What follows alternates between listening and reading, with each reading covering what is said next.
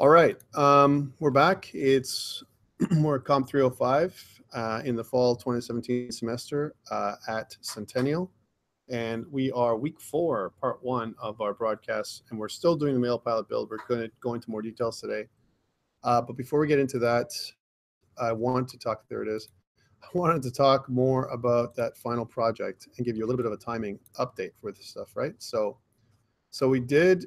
There's a couple things that we've already kind of taken care of, but if you notice from a schedule perspective, next week, week 5, we're looking at our game design document version 2. So that's what's due next week.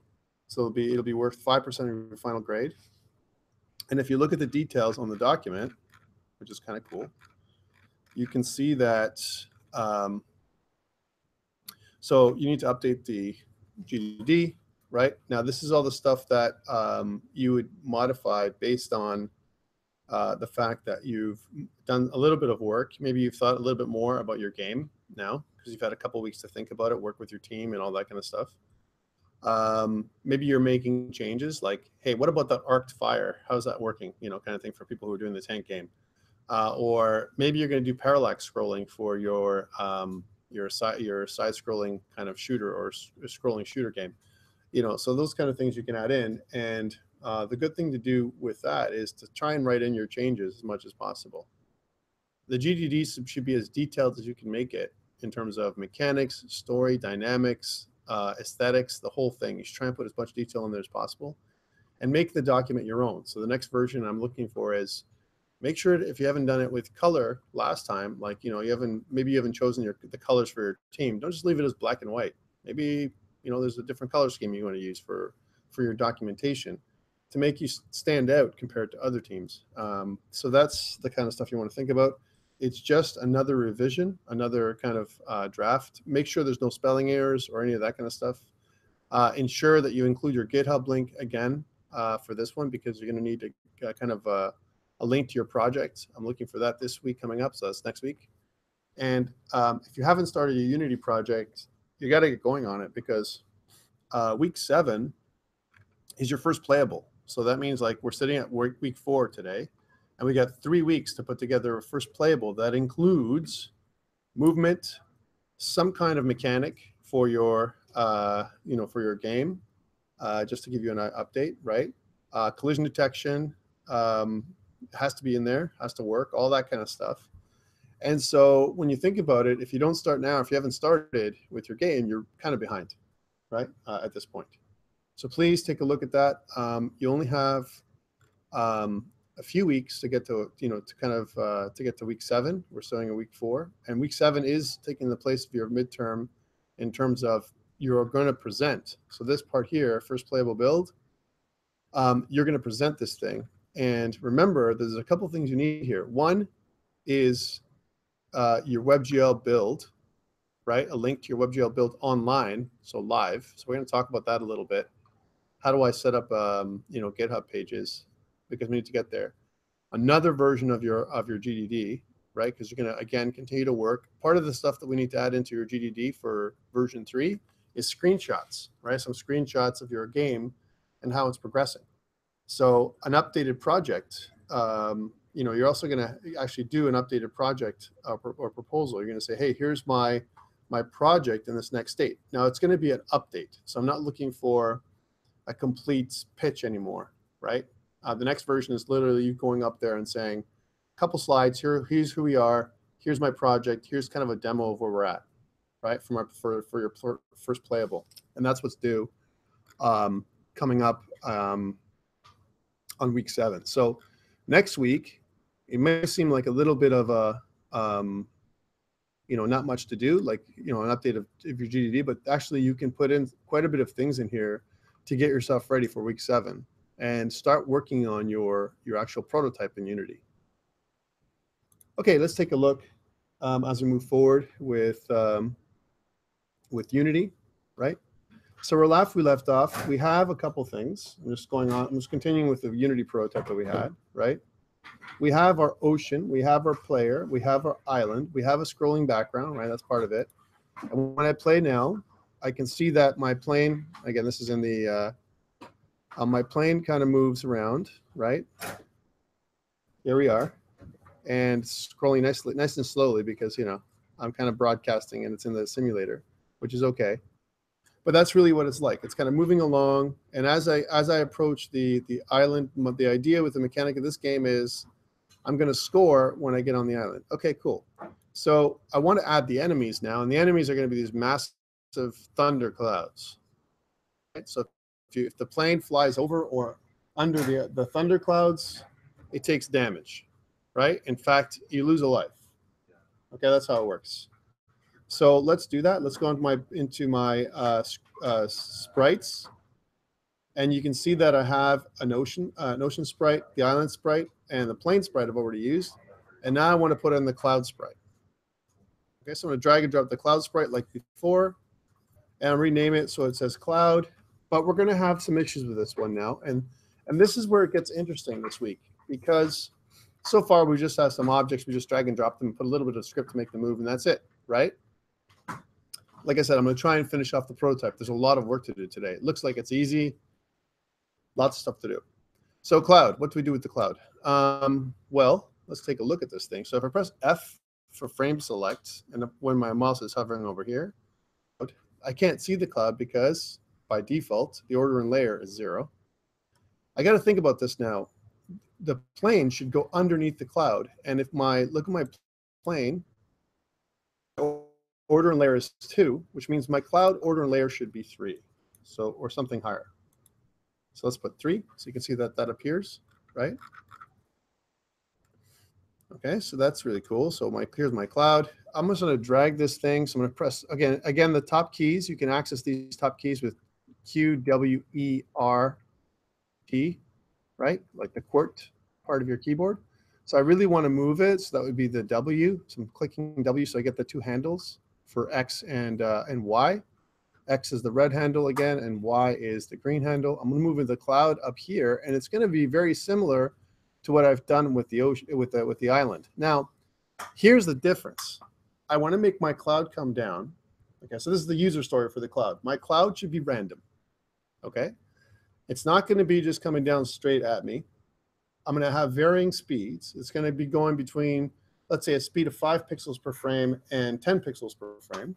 And it's also going to have a bit of some kind of lateral movement or a horizontal movement to the right or the left. So it's going to kind of, go to the right or, kind of drift.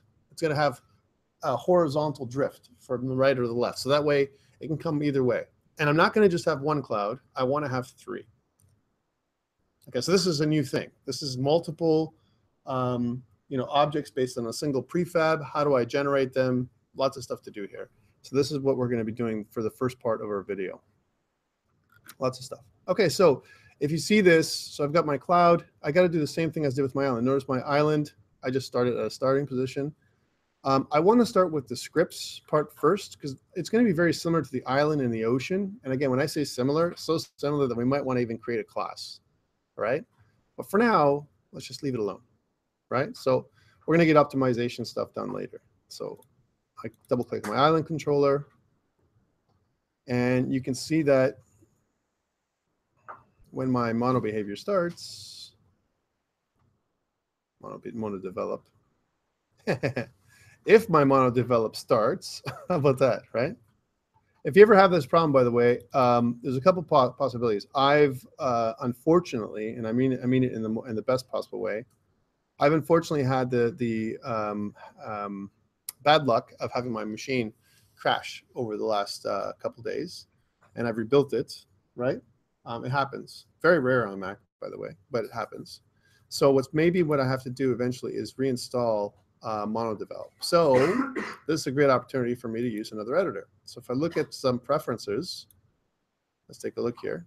If you look at the preferences, you can see that there's under external tools, there's different options. One of them is MonoDevelop, right? One of them is MonoDevelop. And the other one for you guys would be Visual Studio. There's Visual Studio, right? So you can see that I can also use Visual Studio for my my editor, right? Because I have both. There's Visual Studio for Mac as well now. It's nowhere near the same as Visual Studio for Windows, by the way, but it does exist. And it says, add Unity projects to the solution. Sure, we'll do that. Doesn't matter. Now let's see if it works, because remember, I haven't tried this out. There's also, I can also choose another editor. If I want to use Visual Studio Code, I'm going to show you how to do that. I'm running into an issue. I need to code somehow. So I got to do this. There's no choice, right?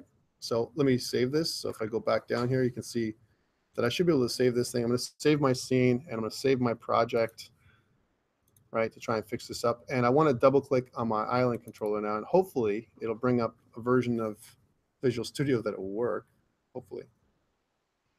And by the way, like I said, I had all kinds of lovely issues. This bouncing around thing makes me angry, right? Once I see this bouncing around stuff happening, and I'm like, whoa, okay.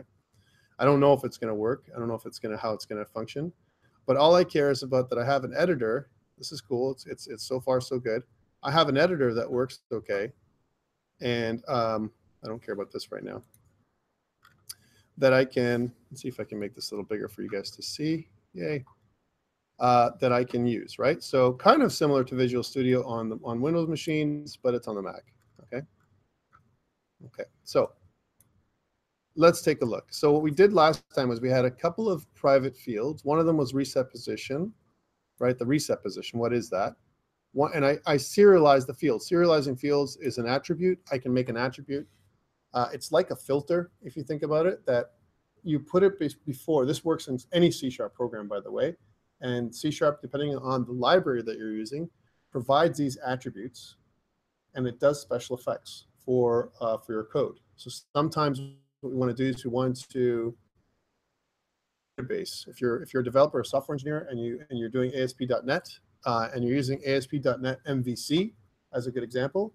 So if you did what's that course? COMP309 for you guys, which is kind of like an enterprise computing course, right?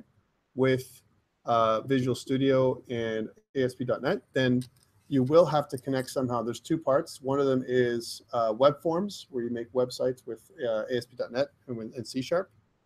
And the other part, sometimes, depending on who's teaching it, when I teach it with MVC, Model View Controller. When you do that, you have these attributes that are like filters that kind of describe the model, which is data, how you connect to your database, let's say at a very high level. And it's interesting because you can kind of say what the fields are.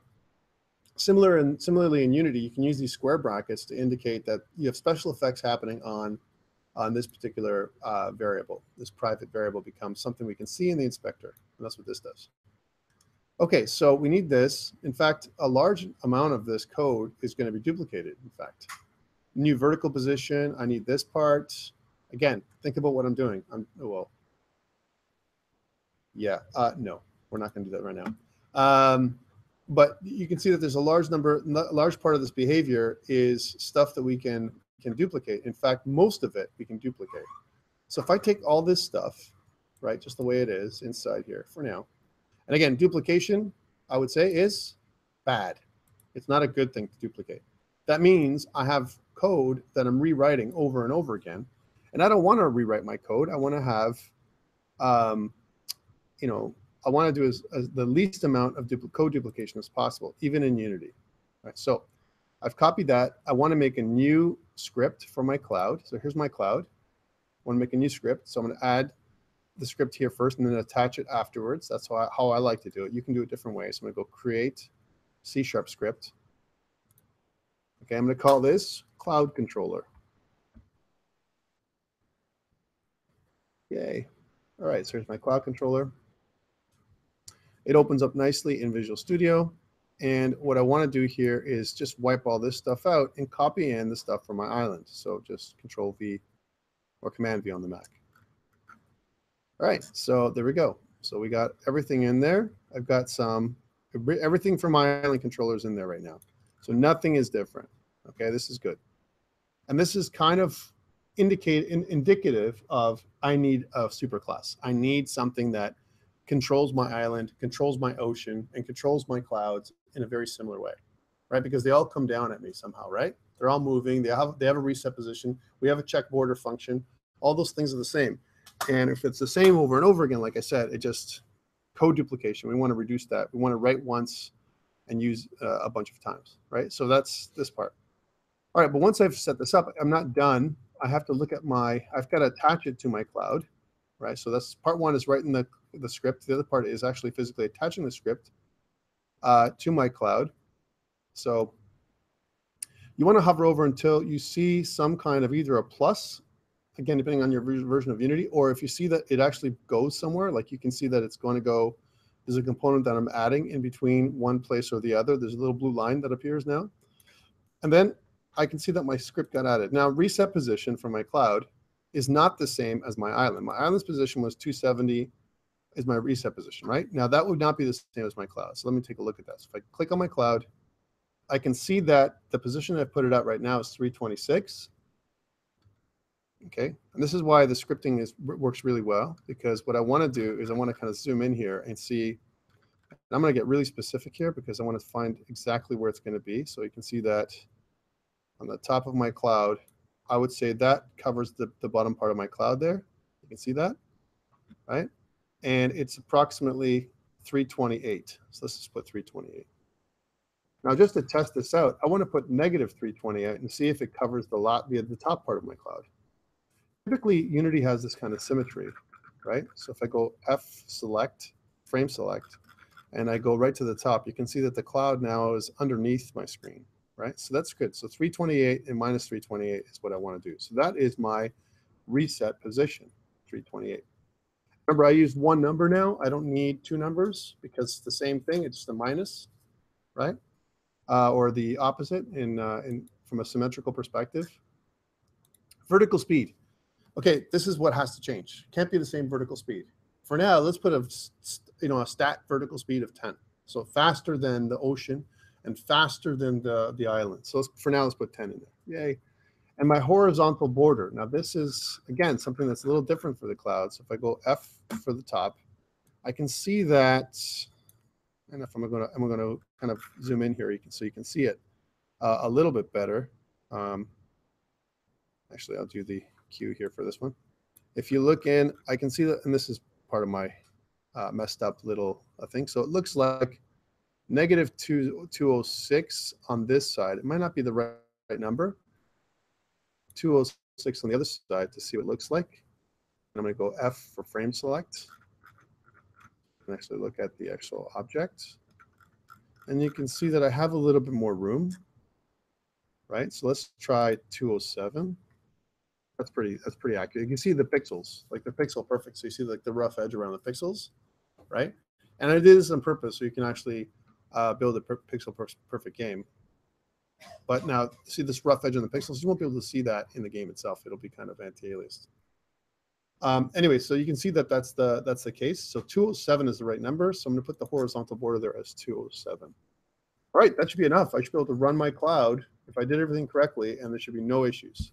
So let's try this out. So play, and now I should have my cloud coming down at random places, right? But straight down. Now this makes the cloud quite boring. It does move faster, my island, which is cool. And there's only ever one cloud. And if you actually look what's happening in the scene, just to zoom out a little bit, so you can see how this whole thing works. I just wanted to show you, just so in miniature, so you can see the whole thing working. So there's my ocean, and you can see how it's resetting. Okay, so I'm going to see if I can pull that in there for you so you can see the whole thing, the whole process. So it resets. You can see the cloud resetting over and over again. You can see the island resetting over and over again, but it looks to the user like there's multiple islands, right? And there's multiple clouds. Now you can make some island variations. You can add in a different sprite for the island, so it's not like looking at the exact same island. You can make a different sprite for the clouds. You can modify this, I would say the scale of the clouds if you want to, right? And we're going to try and do some of that to make it more interesting. But you can see that there's only one cloud, and it doesn't make it for a very challenging game at this point. It's only going at 10. And one cloud doesn't make it challenging enough because if it hits my player, the idea is that my player is going to die, right? Well, my player can easily avoid the clouds right now. No problem. Okay, so but we got it working. Okay, so we need to make some modifications to the cloud controller first. So if you look here, I have a horizontal border, which is good, but my vertical speed is okay, right? but I'm going to use it as the top vertical speed. Okay, so I'm going to say that it's going to go between 5 and 10. So maybe as slow as the island, as slow as, but as fast as 10. Now I'm going to have more than one, so this is going to make it quite challenging. Believe it or not, it's going to make it almost impossible to play without getting killed. But it's going to be challenging enough. So that's going to happen on my reset. So on my reset, what I want to happen is my vertical speed is going to change. Okay, so that's the one thing that I want to do. So my reset is this thing that's happening. I want to take these debug out as well, because this is just my debugs, the debugging code that I have to figure out where my stuff is. Same thing with the island. I already have a debug in there too. So I'm going to take out that debug out of my island, save that. Okay, so both those things are gone, right? Because I don't need more debugging information, right? You can see all the scripts here on the top of my Visual Studio, which is pretty cool. So what I want to do here is on reset for the cloud. So one thing is I changed my horizontal position. This is cool. I changed my transform position, right? So based on my horizontal position, that I calculated on the horizontal border, that's the same as the island. But now I also want to change my random speed. So I'm going to say that this dot vertical speed, right? Because if you hover over it, it's a floating point number, right? That I've kind of defined, right?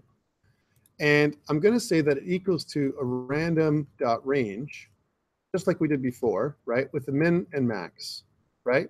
So my min speed is going to be the minimum speed I'm going to use, and the maximum speed is going to be my vertical speed, right? So this is what I really want to happen. I want to have my vertical speed be a min and max value, as opposed to something that is going to be fixed. So I got to change this up a little bit. So the idea that vertical speed is here is good, right? That's what this is going to be.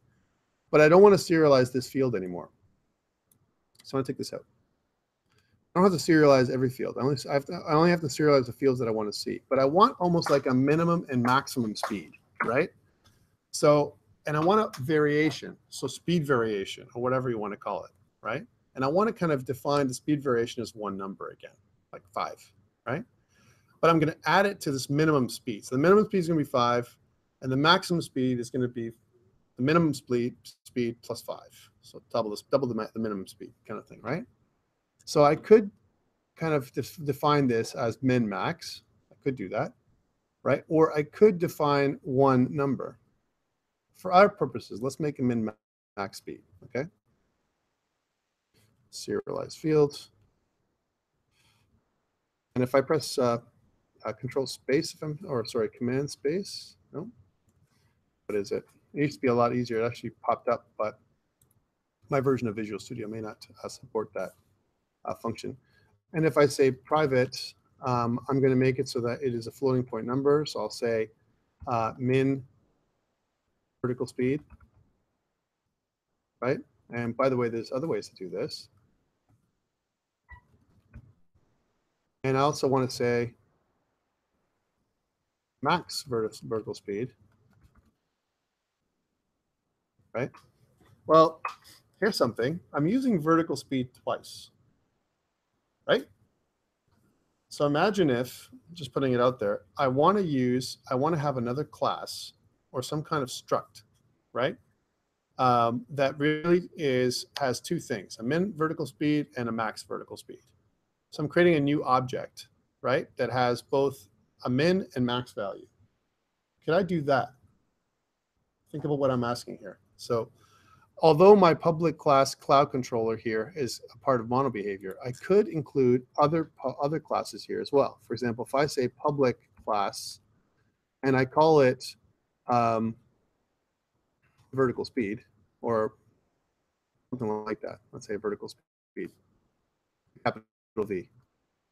Inside my vertical speed class, right? And by the way, I need to serialize my class, right? So if I want to serialize, I want to be able to kind of use this class, right? I want to serialize this class.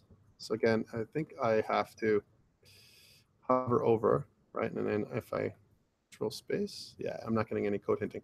You guys should get code hinting. If you start typing serialize, you'll start seeing that there's more of this. But if I want to look it up, So I want to look up what that is because I can't remember. So if I say serialize class Unity, right? That's what I really want to do. So serializable. Okay, so notice that if I say system serializable and I use a class like this, what it'll do is it'll make it to my code. That's what it does. Okay, so system serializable. So that's what I have to start doing. Let's go in there and try that again. So system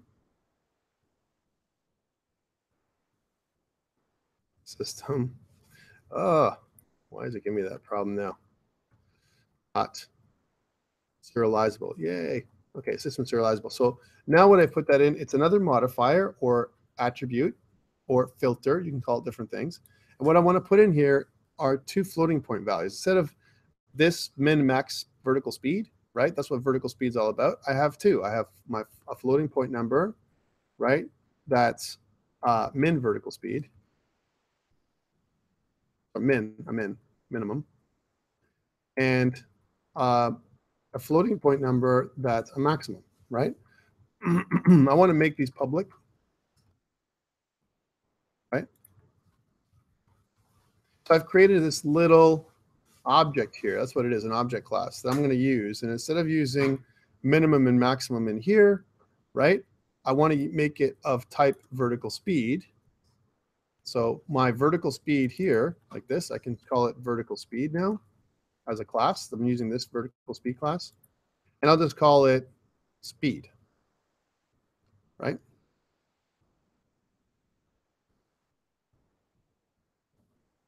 Now, when I do this, just to show you this thing. So I've got this little class. It's an object. It has two properties, a min and max. And by the way, they're not properties, they're fields right now. We'll make them into properties in a second and show you the difference. If I go back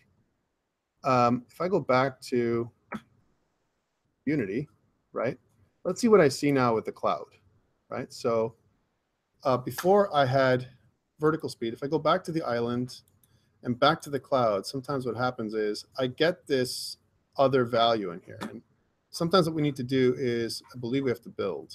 Let's just build. Okay, we have errors. Let's see what the errors are. Okay, so let's see what the error is. So if we get a float, oh, there, of course, we have this. We didn't fix this, right? Vertical speed is random range, right? So we have two. We have vertical speed up here, which is a value. And vertical speed is going to be this, speed value, depending on what we get in here, min or max, right, that we're going to generate. Of course, we didn't finish this off, right? So my vertical speed is going to be my min and max values. So if I do this, and let's say I want to see that, I want to get the min value. So I'll say speed, right, dot min, right? You can see how that works. And then speed max. And if I really want to be explicit, I can put the this keyword in there because this is a value that belongs to the class, right? I don't have to. Unity doesn't force me to, but I can. Now remember, whenever there's an error, this is the thing that happens. If there's an error, it won't allow you to see the objects in the inspector. So if I go back to the inspector now, and if I go back and forth from island to cloud, I should be able to see this little insert here. Take a look, right? On the right now, I have this submenu, right? Because I have a class and I have min and max. It's almost like a little submenu. So this property, what I've defined here, is of type, there's minimum and maximum values, which is neat. So I have a reset position and my speed is min or max. And I can say that my speed starts off at 5 and goes to a speed of 10. You see that? So how did I do that? Well, okay, let me go back and review. So one, I created this little class, right, called vertical speed, right? But what it really does for me is it captures this idea of a minimum and maximum value with one class, right? And so all it is a little object class. And instead of a class, here's another question. Could I not use something called a struct, right? Because Unity also supports structs. So notice that this struct, I just changed the class from a class to a struct. What's the difference? I know for you C# people out there, if you know, you guys, some of you are software engineers. What's the difference between a struct and a class in C#? There's a difference. Yes, yes, but what else, right?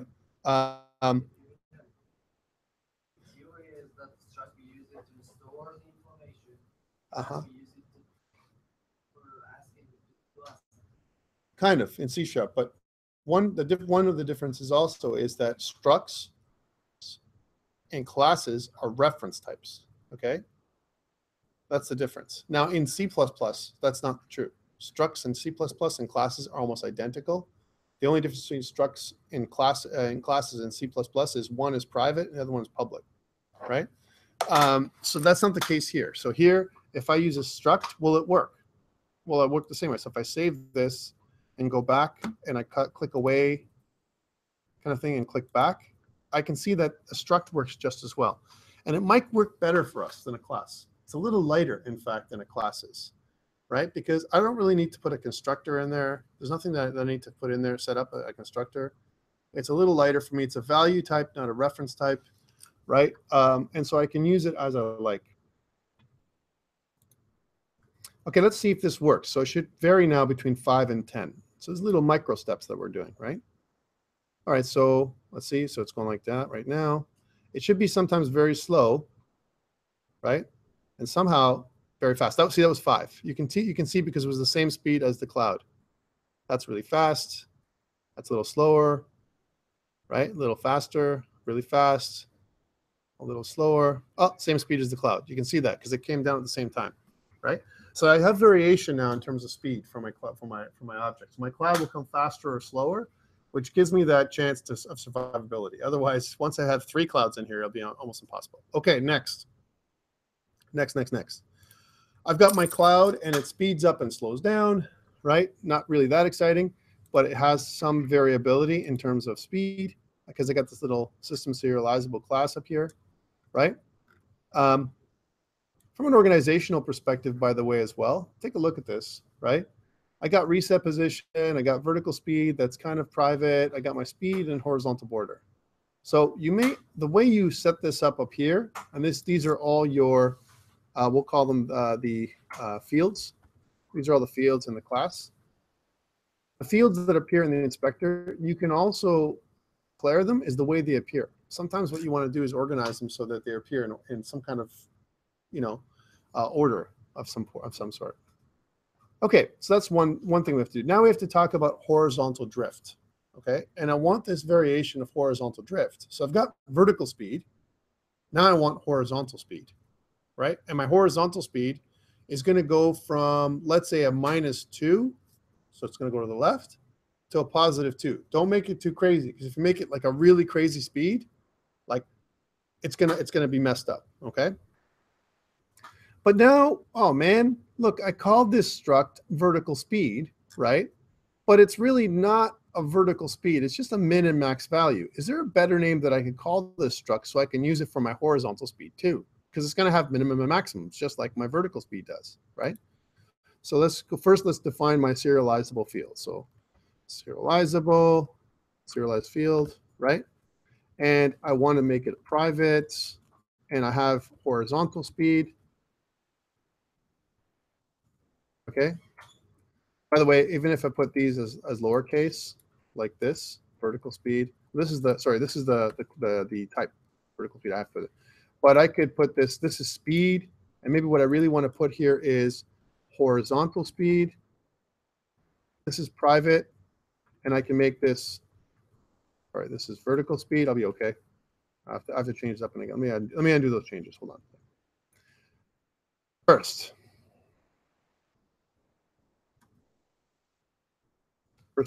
What I want to do is rename speed, which is my serializable field, something else. But this vertical speed's got to change too. So vertical speed, I'm going to rename. So refactor rename. And I'm going to change this vertical speed to an underscore, right? To indicate that it's truly private and it's not something that I'm going to be sharing on my inspector, okay? Then in my vertical speed, instead of calling it speed, right, I need to call it vertical speed. And I can do that. Even though the class is called vertical speed, I can call it that. But however, this is not vertical speed anymore, right? It's like speed min and max, but it's minimum maximum. That's what it is, minimum maximum. Almost like my own custom range, right?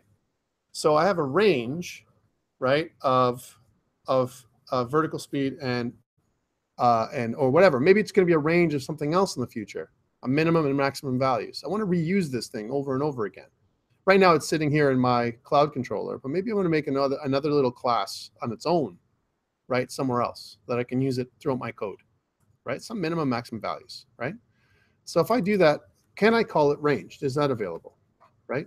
And you can see that range seems to be okay. But if I use range, then this vertical speed's got to change to range. So it's a type of range.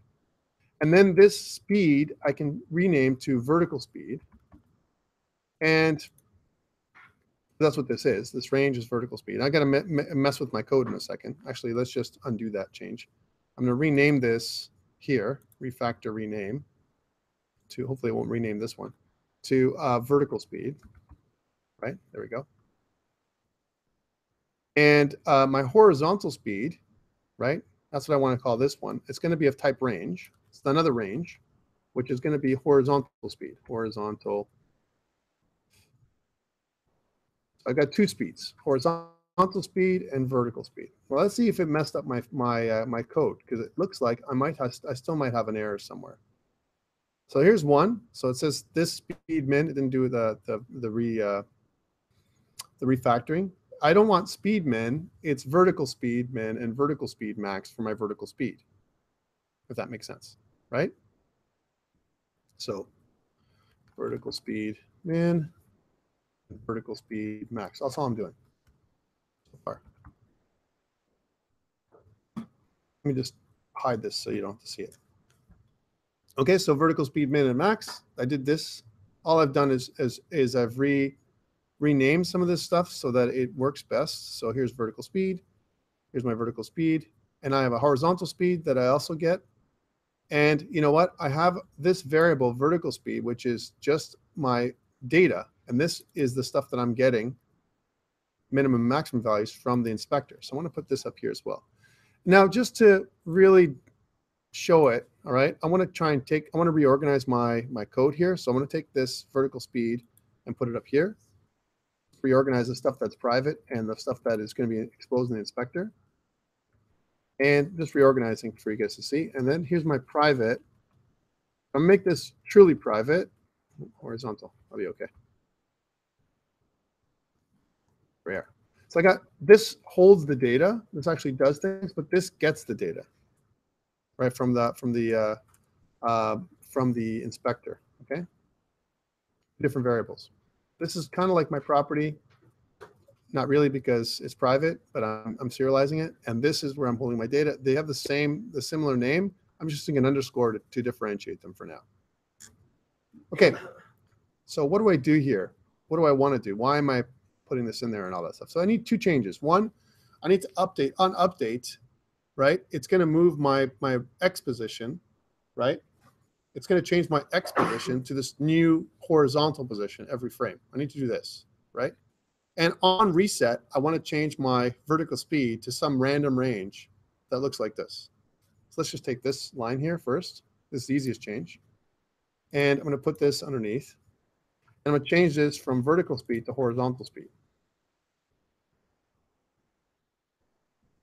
Okay, so it's going to give me a random range between, instead of vertical speed min, I want to change it to horizontal speed min.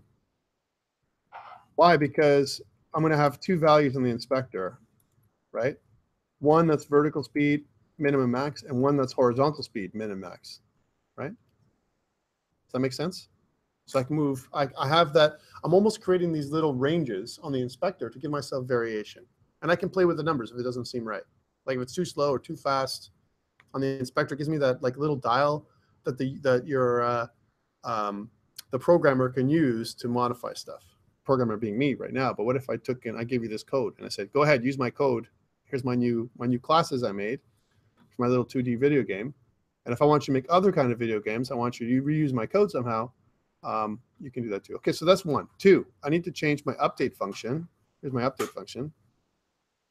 where instead of me having my new vertical position, I also want to have my new horizontal position. And notice that my new vertical position goes here, right? And my new horizontal position goes here, right? So, okay. I've done this in a couple of steps here, if you notice, right? Where I could have put all this stuff right here, my new transform. I could have written this a little differently, right? There's different ways of writing the same code, right? So this is one way of doing it, where I break out new vertical speed, new vertical position, and new horizontal position, and then I have my new my transform position. My transform is actually, just to recall what that is, the transform of every object, game object. If I go back to Unity, every object has a game object. Every game object has this transform, right? And it has rotation and scale and position. So position, rotation, and scale, right? Every object has this, right? So my transformed position is pointing to the component, the transformed component in my on my object, right? That's what it is. Okay, that's what the transform position is. So what I want to try and do here with my transform position is, instead of me doing this twice, I want to do this in one line. I want to have my X and my new vertical position be me kind of together, right? And my new vertical position is going to be equal to my old position Y, right? Minus the vertical speed, right? And then I want to add my range of horizontal speeds, and I want to take my X position and add or subtract whatever I have to do here from my horizontal speed. So it goes either to the left, drifts to the left, or drifts to the right. So I want to add this. Okay, that's what I want to do. But it's only going to change on reset. So whatever whatever random number I get, let's say I get a -2 for my horizontal, right? Means I'm going to go to the left. I'm going to drift to the left every frame, right? So I want to continue to subtract -2 on the X position every frame. So it's going to drift to the left all the time, right? That's what I want it to do. So I could write the same thing. I could say float horizontal position is equal to transform position.x, and then instead of that minus, I'll say plus this dot underscore horizontal speed. And that would be done, and then I would put in here new horizontal position. I could do that, right? That's one way of doing it, okay? But I could also do it like this. I could say transform.position plus equals to a new vector2 object, where I take this information here, right?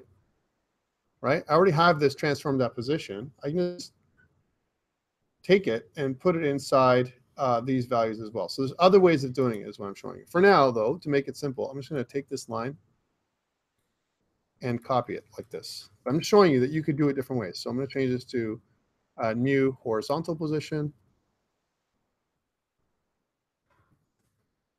New horizontal position is, instead of transform.y, is transform.x. I'm going to add in my vertical, my horizontal position. That's what I'm doing here. Horizontal speed, right? Because that's the horizontal speed that I'm creating by in my reset.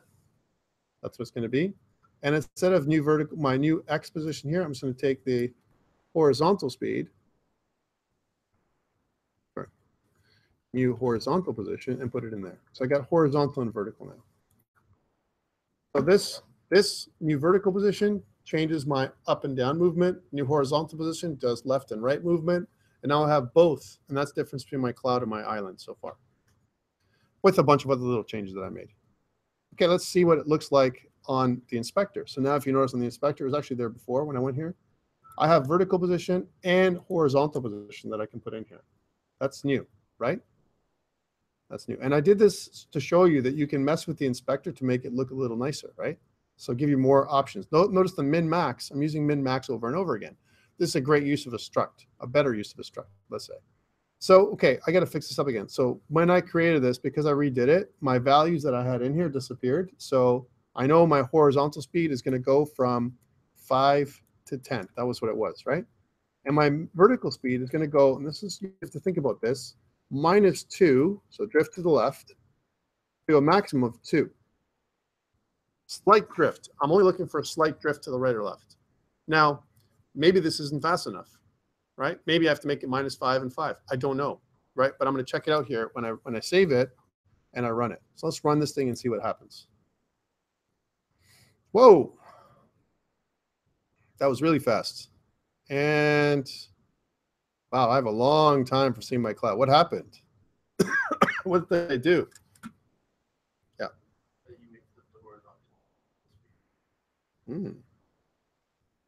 Did I? I did. I did. That's but it's easy to fix, right? Because you just have to go in here and say vertical speed 5 and 10. Thank you for your paying attention. And -2 and 2, right? Yay. Okay. And let's try that again. That was good. That was a good change. So, okay, that's a little better. So you see that I'm moving to the left a little bit. I'm moving a little bit to the right, drifting to the left, right? Still left movement. Straight on, drifting to the right. You can see that there's a bit of drift now in both directions.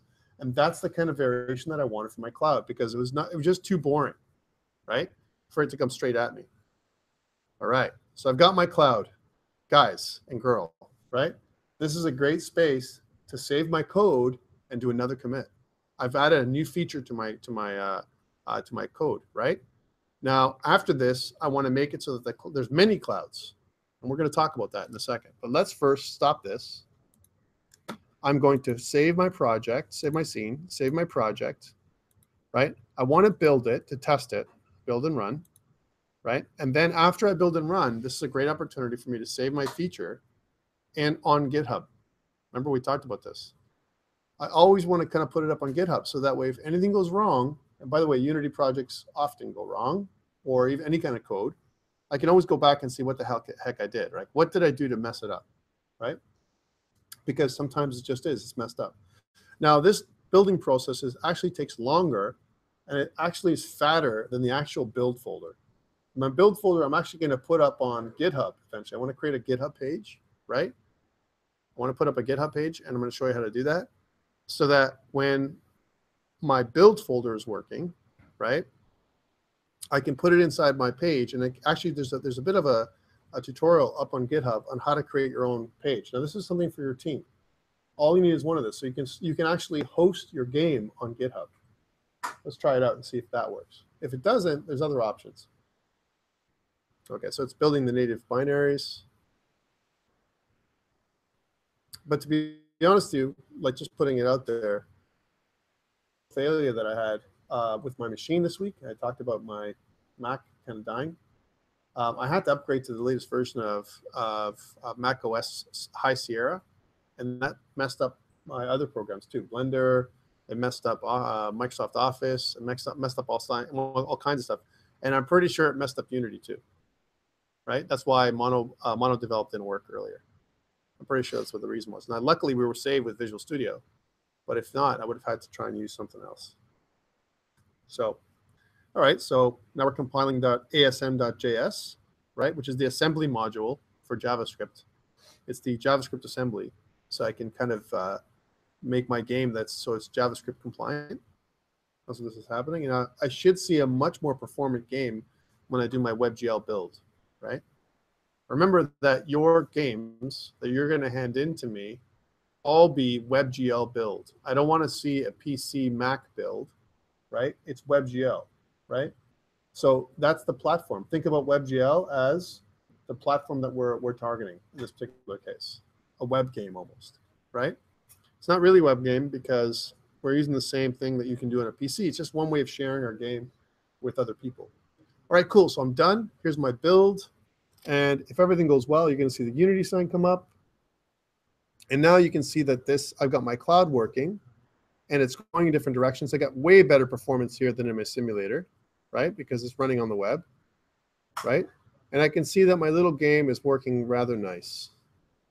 Good. So I've got everything good. I've tested it with my WebGL build.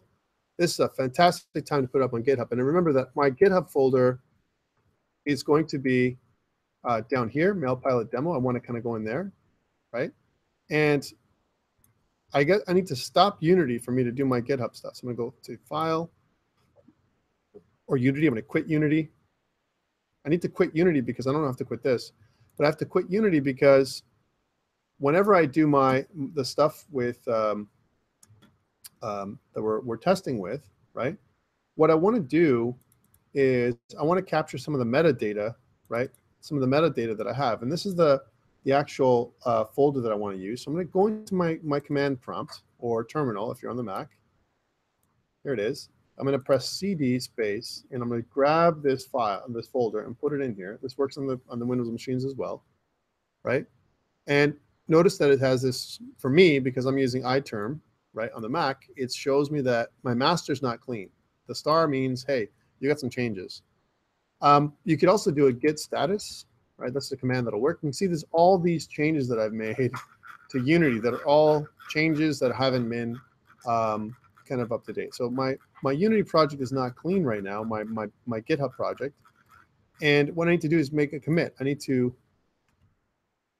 git add dot, which adds everything that I just did to the staging area. Think about the staging area as a preliminary space, a temporary space that I'm telling, I'm saying, hey GitHub, I'm going to put all these files, or here's all these files that I'm going to make a snapshot of my folders. I only want these files. Now I'm specifying all files with a dot, okay? But you can specify specific files for your particular commit. So I'm saying git add dot, which adds everything that I have to my staging area. And then I'm going to add a commit message, git commit -m, and I'm going to call this added cloud game object. Okay, so that's my commit. I've made these, it kind of links the commit message to all my changes. And then after I do that, I'm going to push it to GitHub, git push origin master. And if everything goes well, it should push my all my changes to GitHub. And when it does this, yeah, it's pretty big. When it does this, if I go up on GitHub now, and if I go to MailPilot demo, you can see that I've got 6 commits, and you can see a history of how I built the project up. I started off by adding the player. I added player movement. I added the ocean. Now I added the island, and then that was last week. And then today I've added the cloud, right? So there's my cloud, right? So you can see the history of my development, and that's what we do with GitHub. We kind of track our history, right? Now you guys should be doing this with all your projects, all your software projects, even if you're not doing game development, right? Because, like I said before, it's great for your portfolio. You can actually, when you go to an interview, you can say, hey, here's my stuff. This is how I worked with GitHub. It's good to show version control best practices and all those kind of things, right? At the bare minimum. All right, cool. So we've got this up on GitHub now. I'm pretty good. I want to continue a little bit more. We're sitting at 9:24. We've gone almost about an hour. I want to go a little bit longer and then just talk about some problems that we're going to have now. All right, so let's talk about the new problems we're going to have. So here's my Unity project. I'm going to pull up this one.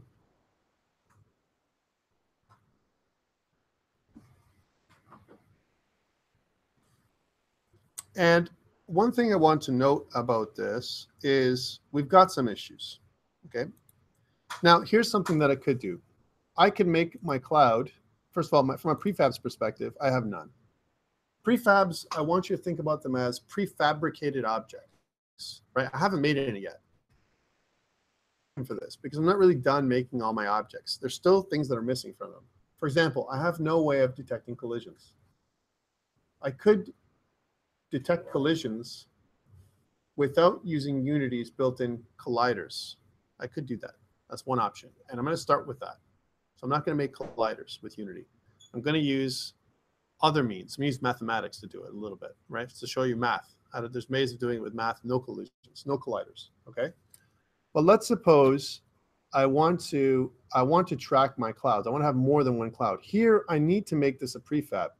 I want to create instances of the cloud object, right? Just like we do instances of objects in C#. That's the idea. So I'm going to take my cloud and I'm going to pull it into my prefabs folder. When I do this, I get this little that's next to the cloud. And my cloud object in the hierarchy turns blue. You can't see it because it's kind of small. But if you look at it in your screen, you see an image of the cloud here in the prefabs folder.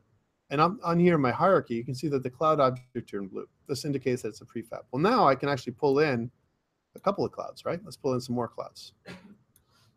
Now I got 3 clouds, cloud 1, and cloud 2, Now, this is the stupidest way to do it. I don't recommend this, but I want to show you this is one way of doing this. What I really want to do, though, because this is inefficient, is I want to create a pool of clouds or an array of clouds, okay? Because it's just cloud objects, right? And I want to create an array of an object array, a game object array, okay? Or if you think about it, instead of an array, which doesn't make any sense, I want to create a game object list, a list of game objects. Okay.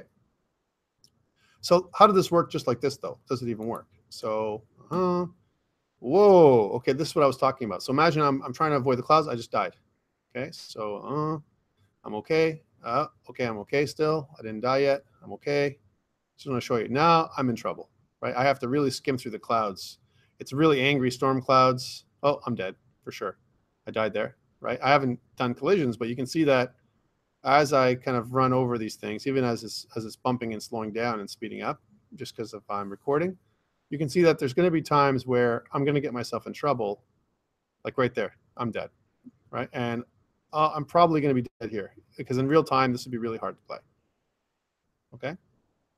Now, this is how it should be. This is the game I wanted to make. I wanted to make a cloud game where the clouds are going to stream off in different. Now, the reason why, by the way, it's speeding up again is because I'm not controlling it, right? I'm not giving it any input, and somehow it's going to. But if I want to start moving it around, you can see that it's trying to calculate, and it's messing with my my controls, right? All right. So, but if you let it go, if you see how it goes pretty quick. And if you see what's happening again in the scene, this is really interesting to look at, right? Just to see it. So here's my scrolling background again. And this is the completed picture of you seeing how it goes. So the clouds keep popping in and out, randomly positioning themselves in one place to the other, randomly moving from one place to the other, right? Moving off screen at different speeds, right? My island is randomly positioning itself. But what I'm doing here to save myself cycles, computational power, is I'm just reusing my objects. That's what I'm doing here. I'm reusing my objects over and over again, okay? Now you might say, hey, this is great. This is exactly what you wanted. But what if I want to have 10 clouds? What if I want to have 20 clouds? What if I want to make my clouds different sizes? What if I want to do what if? So this limits me a little bit, and I don't like being limited. And forget clouds. What if you're not making a MailPilot game? You're going to make a game with aliens, right? And the aliens are going to be small enough that 3 clouds or 3 enemies not going to be enough. And maybe they're going to have their own traits. Some of the enemies are going to be able to fire bullets. Other enemies are going to be like this. This might be a bit of a headache in terms of managing. And the hierarchy is going to be all messed up. Like there's going to be a lot of stuff in here that has to appear just like this. Cloud 1. What if I want to refer to a specific cloud? It's hard to kind of, indicate that this is cloud 1. I could rename these cloud 1 and cloud 2, but that's kind of really ugly. And it's really hard coding it. And I don't want to do that. Because then I have to hard code in my code. I gotta indicate cloud 1, cloud 2, cloud 3. That's no good. I want to say the first cloud, the second cloud, and the third cloud. And I want to loop through all the clouds in my list, all the aliens, for example, that I'm fighting, right? If I'm fighting aliens instead of clouds.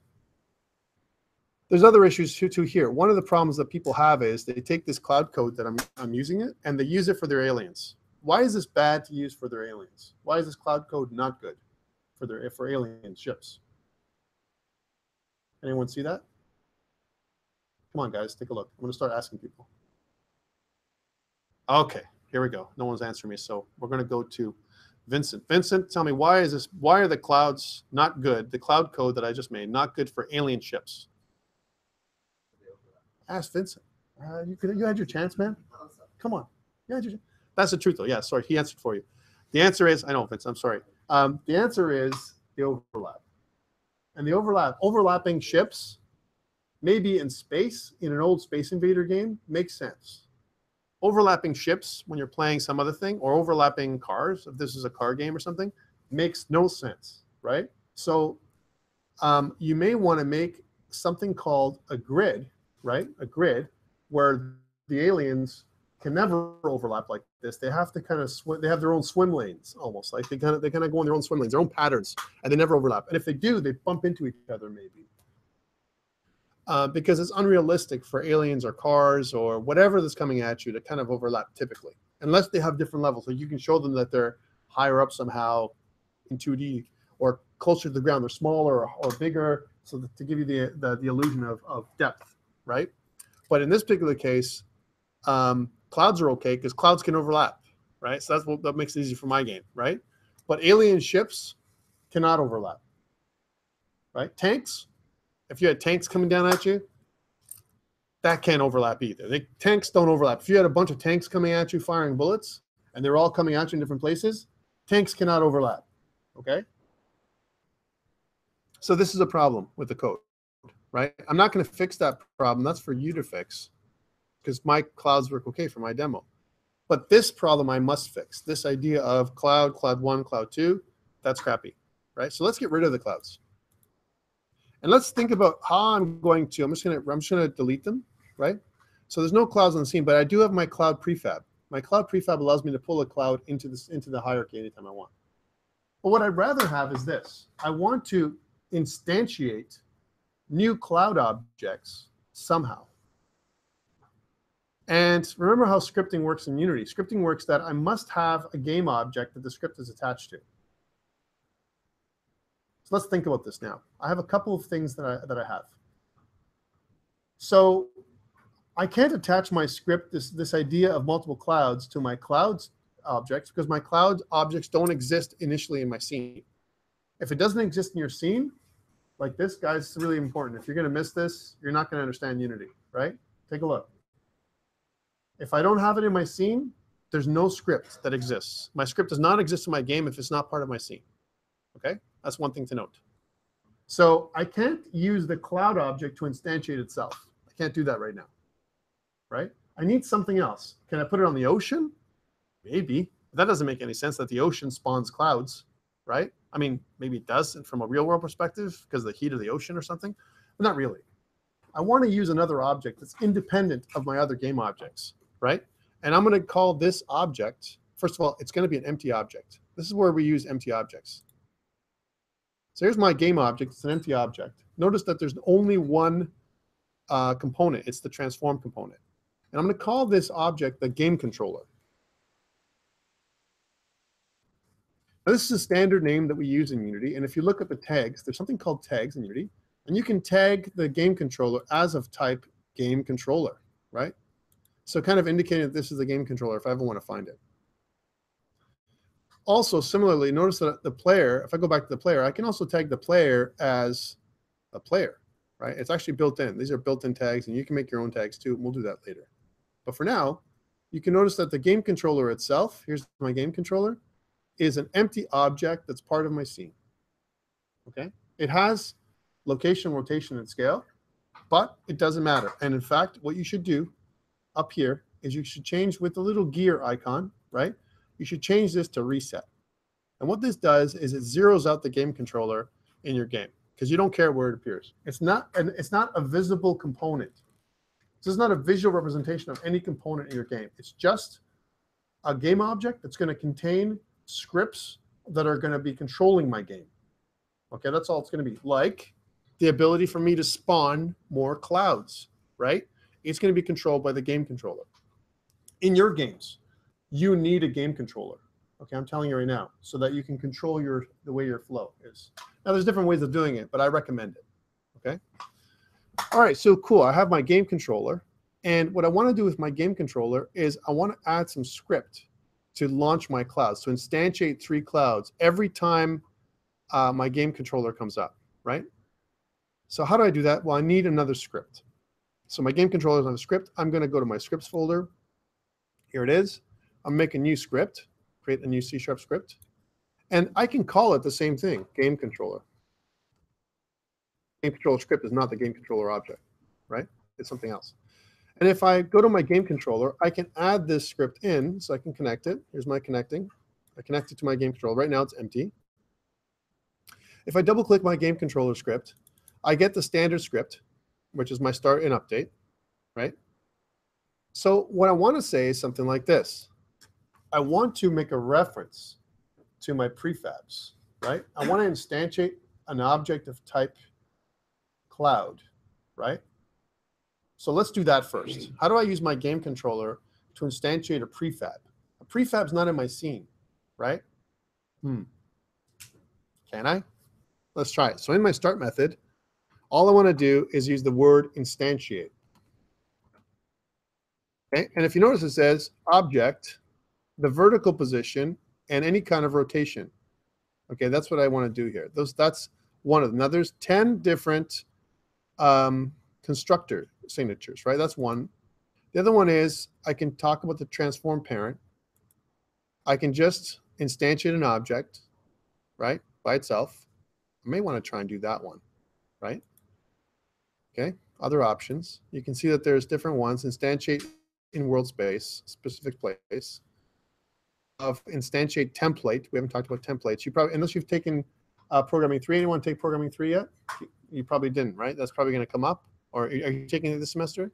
So you're going to be talking about generics and templates. Templates is the type of a class template that you're creating. Notice it says public static and then T for type, and then instantiate a type. You can also continue the template with different options. Or you can just instantiate this other object here, number 2. So what I want is just the object name itself, and I want the cloud. So will it find cloud? Right? Cloud controller, right? Here's my cloud controller, right? But that's weird. I want my object cloud to be instantiated. So again, going back to the Unity thing, I want to say instantiate prefab, right, in Unity, right, by name. Well, let's take a look at this here. So how does this work? Instantiate a prefab at runtime. That's what it says. And here's a way of doing that, right? I want to say that I'm adding components here in JavaScript. Here's the C# version, right? I'm adding components to create a primitive, right? I'm creating a primitive cube. But what I want to do is I want to instantiate an actual object. Here's my brick, right? And I want to instantiate the brick in a particular position. Okay. So I need to get a reference somehow to the prefab before I instantiate it. That's what this is basically saying. Okay. So how do I do that? Huh? No. It's not. I like your thinking, but no. So what you do is you create this cloud. I'm going to go up here, and inside here's my fields again. And if you notice, what I want to do is I want to use a public. I'll use public this time instead of serialized.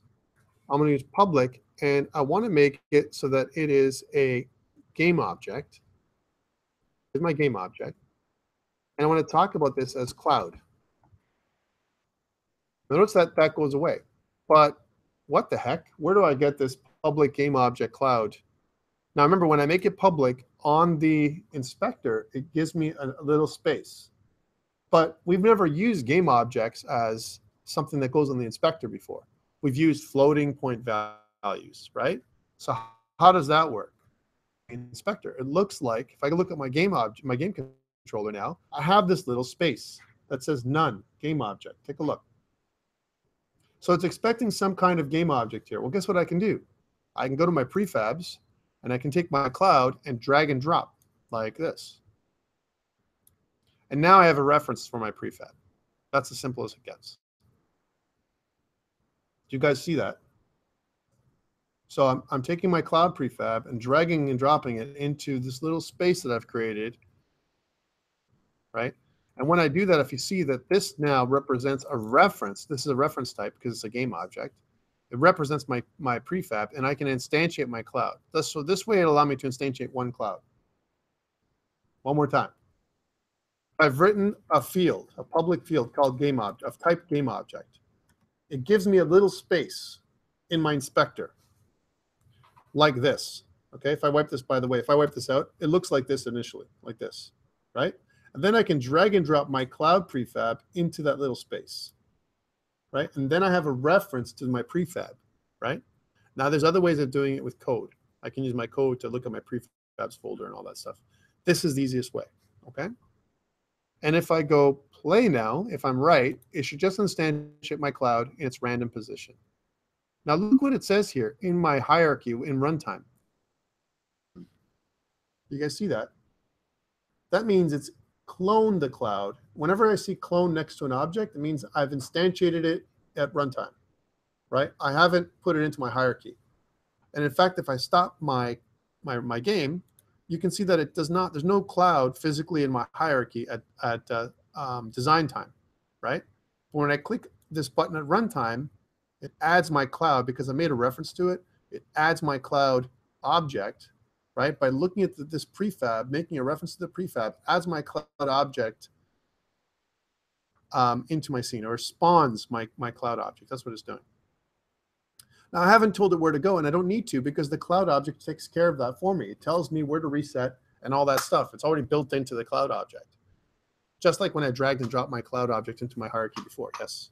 So when you dragged it from the prefabs folder. to prefabs, then it brought all Right. Oh, and so that's a very good question. So the question was, I'm just recording this too.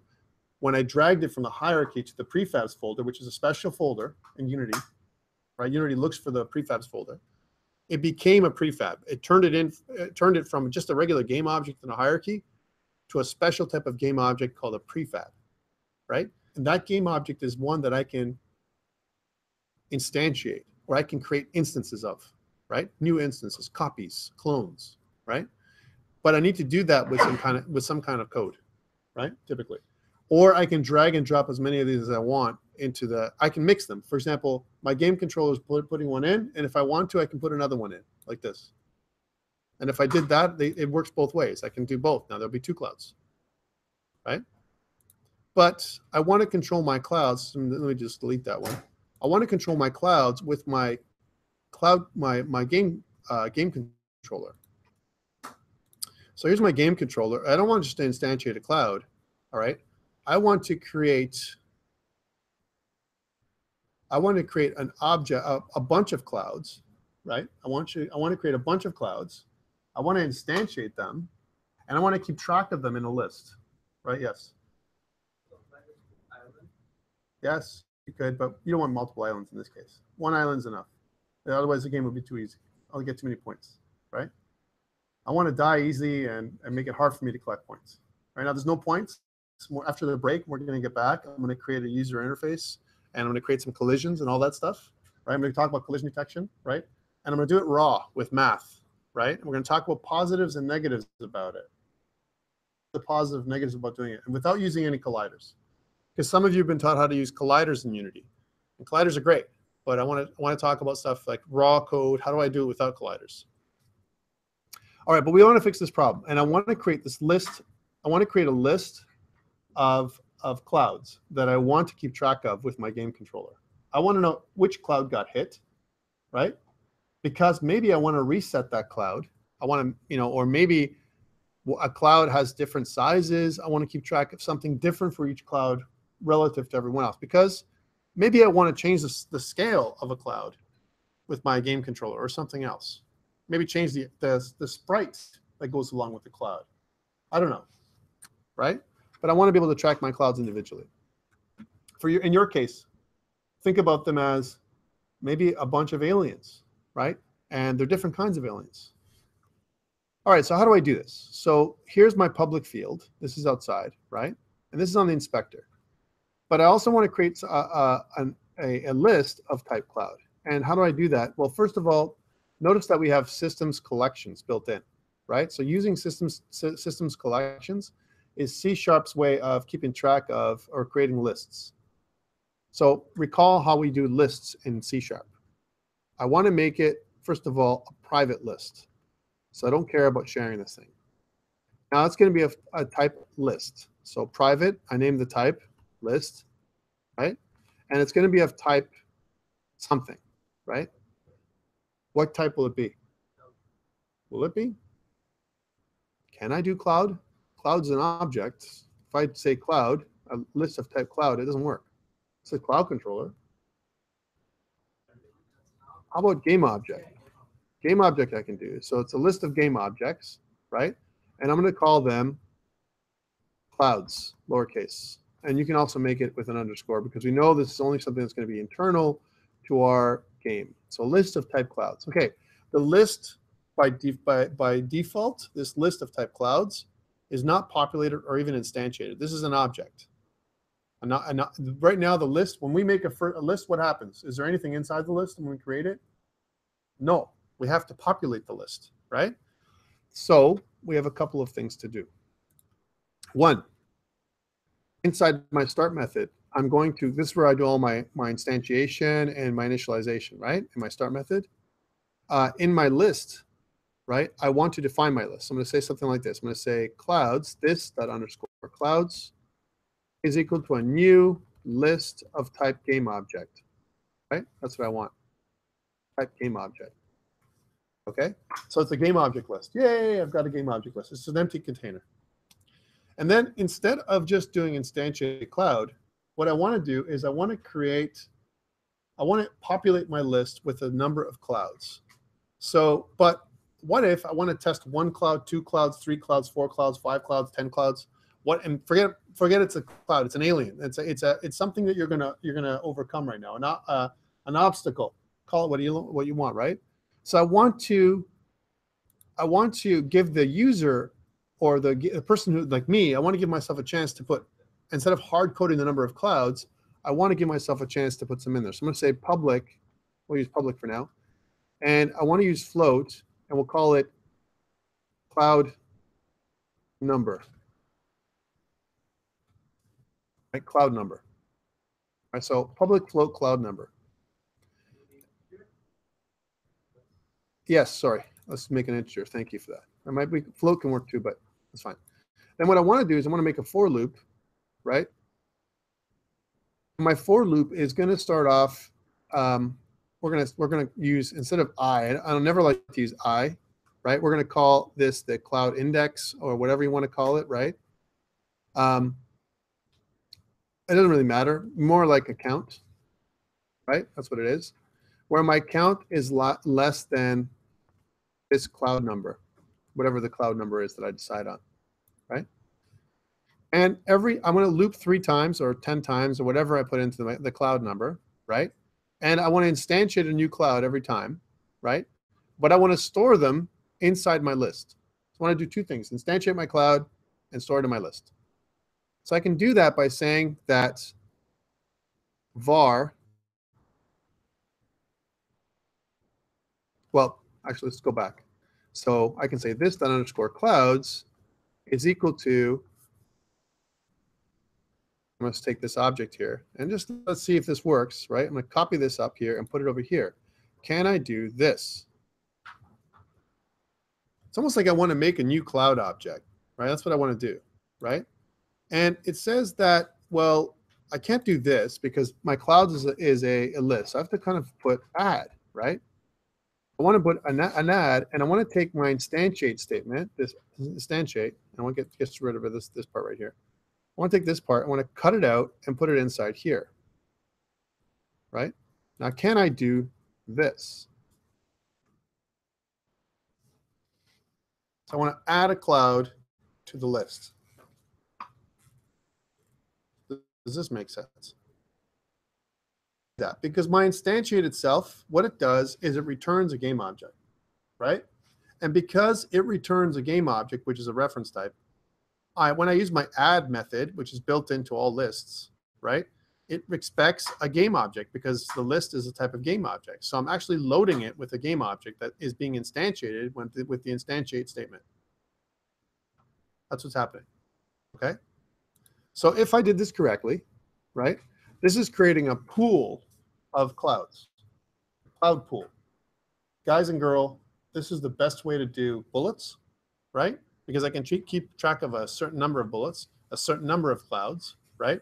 For example, I may not want to continue to instantiate forever bullets. I want to instantiate, let's say, 50 bullets and put them inside of an array or a list, and then reuse the bullets over and over again. Because instantiation, right, takes computational cycles whenever I do an instantiation, especially in game. Remember, I'm doing this. If I instantiate every time I reset, remember, I'm resetting stuff right now, right? I'm resetting my clouds, I'm resetting my objects, my background, I'm resetting everything. And I'm doing that because I don't want to instantiate. I could create new objects every time, but I don't want to do that, right? I want to reuse objects. And this is one way of doing it. I create a cloud pool or a cloud list. Okay, so this is my cloud pool. If it works like I think it's going to work, maybe I'm wrong. What it's going to do is it's going to create up to 3 clouds or however many I want. So far I haven't named how many, and it's going to error out because this .cloud number has not been defined. Let's define that number. So I'm going to go to my game controller, and you see that the cloud number appears here. I want to put in 1 for now. I want to test all numbers. I want to start 1, cloud number 1, okay? Notice my for loop starts at 0, so it should produce at least 1 cloud. Let's see if that works. So run. And if I'm good, then there's 1 cloud. Yay. Here's the great thing. This allows me to try different clouds. Maybe 1 is too small and I want to try 2, right? Let's try 2 clouds. How does this work? Yay, there's 2 clouds. And this is way more control and way better than dragging and dropping stuff from the prefabs into the hierarchy. Okay, let's try 3 clouds, right? So let's try that out. Yay, 3 clouds. That's kind of hard, right? Now you can think about how to make levels, right? If it's level 1, add 1 cloud. If it's level 2, add 2 clouds. Level 3, I'm increasing the number of enemies, right? And if I want to, right? When I instantiate, I can do some funky things to them. Now, I probably wouldn't do that. I probably would want to bundle all my randomization into the cloud object to keep it simple, right? Like, for example, every time I spawned a cloud, if I want to change the scale, I wouldn't put it in my game controller typically. I'd want to put it in my cloud object, because then every cloud object would have that randomization, like the random range that I created and the random speed and all that kind of stuff, right? So this is cool. So I've created a cloud prefab and a game controller with some randomization. Now the great thing is I have a public game object, right? A public game object that I can make. Now I've made it private, this list of clouds. I made it private so far, right? But I could make this public, right? And if I do, I have access to the cloud list. Let me show you how this works. Let's change my private list of game objects that we call clouds, right, to a public list of game object called clouds. I did this on purpose to show you the difference. So here's my public list. I'm making it from private to public. Let's rename this so that it appears nicely. So I'm just going to rename this thing. So I'm refactor rename. We'll call it clouds, right? So it works in my code. And then let's see what happens over here. Clouds. What I get is actually a size of a number of clouds that I have here, a size of the number of clouds. Now there's 2 ways to do this. I can load my list in 2 ways. Here's one way. This, right? A list of game objects. Or I can drag and drop clouds in here like this. I want to drag and drop the cloud inside my cloud list, right? Notice how it says plus. And I can keep doing that and keep doing that to produce as many clouds as I want. Why is this good? Right now, it's a list of clouds. By the way, my code is going to override this list. When my code actually create a new list. But I can do it here this way as well. Why is this good? And we do this in Unity as well sometimes, because what if it's not a cloud list, but an enemy list, right? My enemy list. So it could be a mix of clouds. As long as it's a game object, it's okay. A mix of clouds, planes, other kinds of enemies that come at me. And I can keep track of all of them in the list, right? Gives me more variation here. And I don't have to make references to the cloud the same way I did it, right? See how I have my cloud up there? I can get rid of that if I really want to. I don't care about that anymore, right? All I care about is that I got a list of game objects called enemies, and I can keep track of them.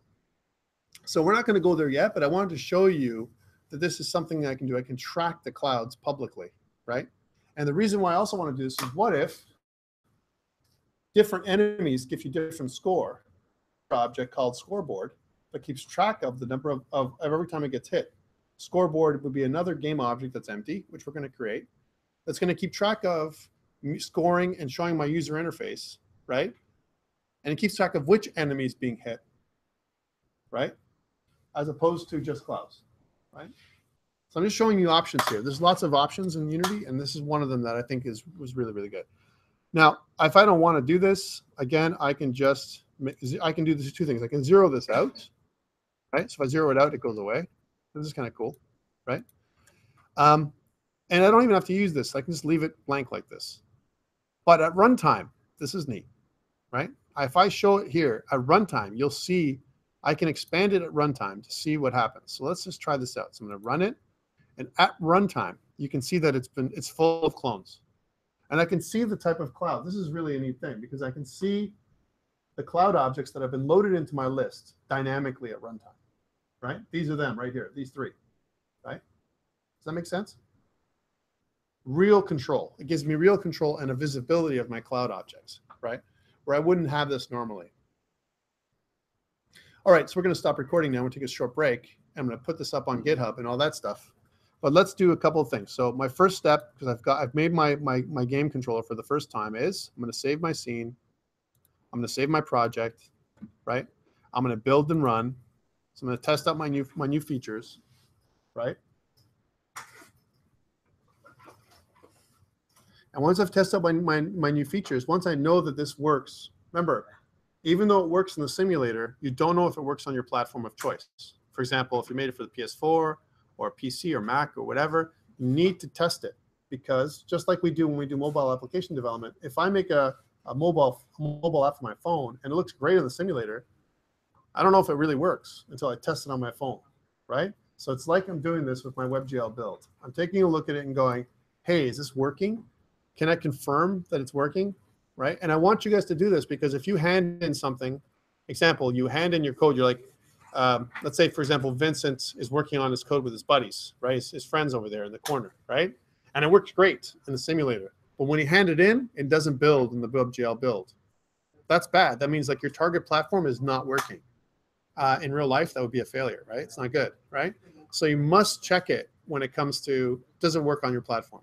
And what if you have multiple platforms? For example, right now we're only checking only one platform. We're only doing WebGL. But what if your game is supposed to work on WebGL, PC and Mac? Maybe it's going to be ported onto an iOS device or Android device. I mean, because Unity has the ability for you to write once and port everywhere. That's one of the beautiful things about Unity, right? It'll actually convert your code to an app, an iOS app, an Android app, let's say a PS4 app, a PS Vita app. It'll do it all, right? But you have to test it in every platform. All right, it looks pretty good. We've got 3 clouds, right? It's pretty good from a speed perspective, right? I'm running my thing pretty good.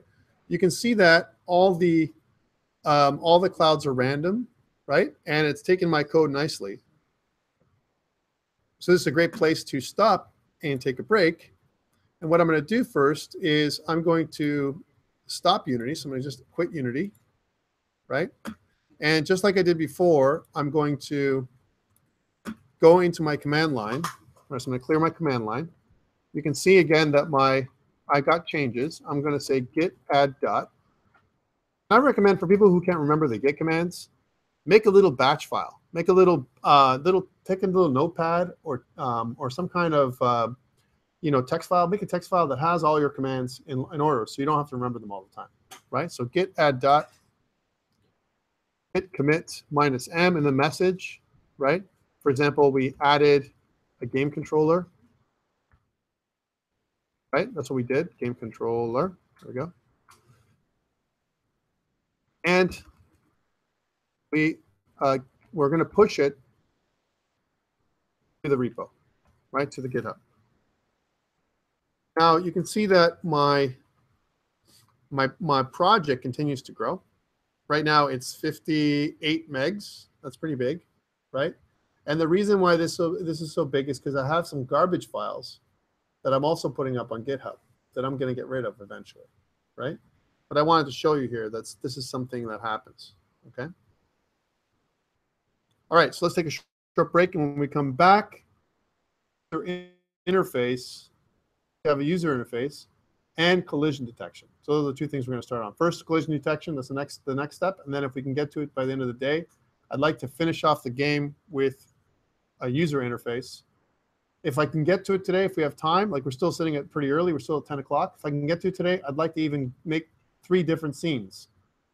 A start scene, the play scene, and the end scene. And if I can get that done, then you have a template of how to make your first game. Okay. I'm also going to give you a little lab today. I'm going to give you MailPilot, and just as practice for each of you, it's going to be an individual lab. It's not going to be a team lab, right? Where I want you to take MailPilot and I want you to turn it sideways. All right. You're going to get my code. You're going to download it on its side and make a side scroller, right? Where the clouds come from the side, right? And instead of it coming from up above you. So how do you do that, right? How's that going to be done? We're going to talk about that. How do you scroll from right to left? You've got an ocean that goes from top down. How do you fix that? That's number one, the first question. The second thing is what do you do when you have an asset that's built for up and down, right? And the next thing is, how do I make my clouds go from right to left as opposed to up and down, right? Because your side scroller may not be a top-down side scroller, or a top-down scroller. It might be a side scroller, like I've asked you to make in your games, right? So let's see how that works. For now, though, let's stop recording, and when we come back, we'll talk about some of these things.